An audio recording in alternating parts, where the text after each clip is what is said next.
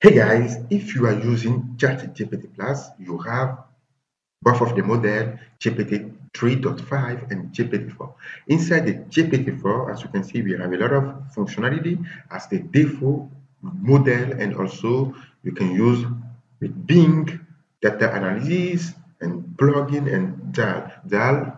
As you see, DAL can generate a lot of amazing, interesting image for you. So what we are going to do right now, we are going to use the default model here and upload some image. So I'm going to pick random image in my computer and ask GPT-4 to talk about this image. So I'm going to ask a basic question. Can you give the output of this image? And let's see the results of this image. As you can see, it is a lion. And let's see.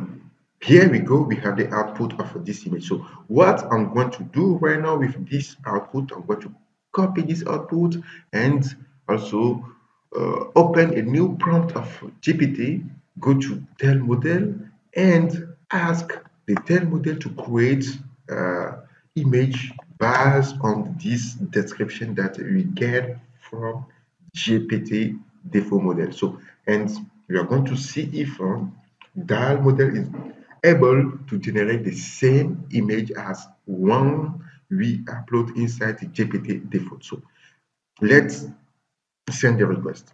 Create image based on this description. Here we go. So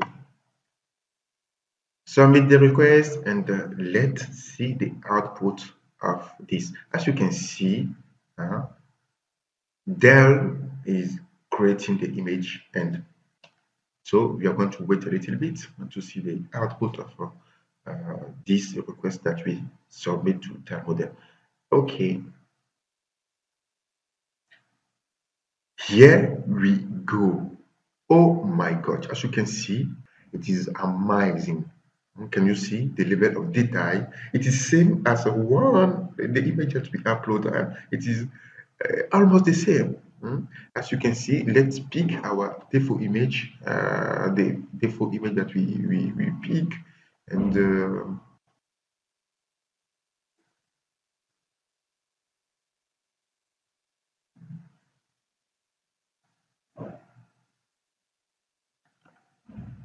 the same image. As you can see, this is the default image that we pick, we uploaded, and ChatGPT give us the description. And once he give us the description, we uploaded in the description inside the DAL, and DAL generate us the image.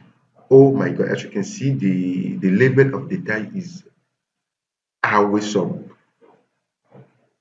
So this is one thing that you can do with GPT and DAL model to enhance the image that you have.